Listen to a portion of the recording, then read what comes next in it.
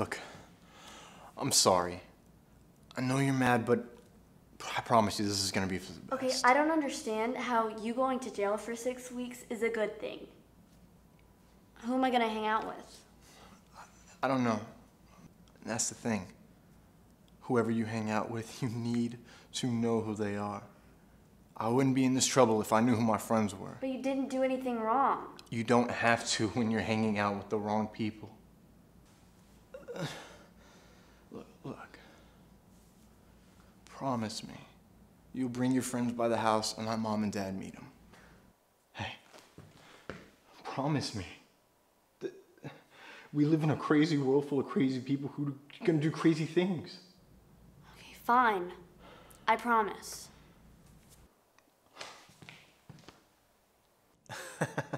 Well, you can thank my mother for part of the confusion. She thought it'd be a great idea to name me a girl's name because she loved Ashley Wilkes, the character from Gone with the Wind, so much.